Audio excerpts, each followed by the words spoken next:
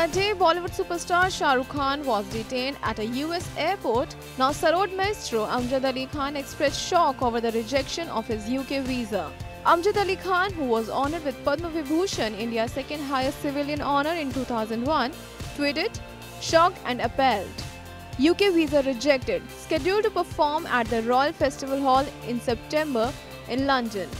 Amjad Ali Khan said he was scheduled to perform at the Royal Festival Hall in London in September. He said the rejection was extremely sad for the artists. "My UK visa rejected, extremely sad for artists who are spreading the message of love and peace." Amjad Ali Khan said he had been performing almost every year in the United Kingdom since the early 1970s. By tweeting, he said, "Performing almost every year in UK since the early 70s. Upset to have my visa rejected."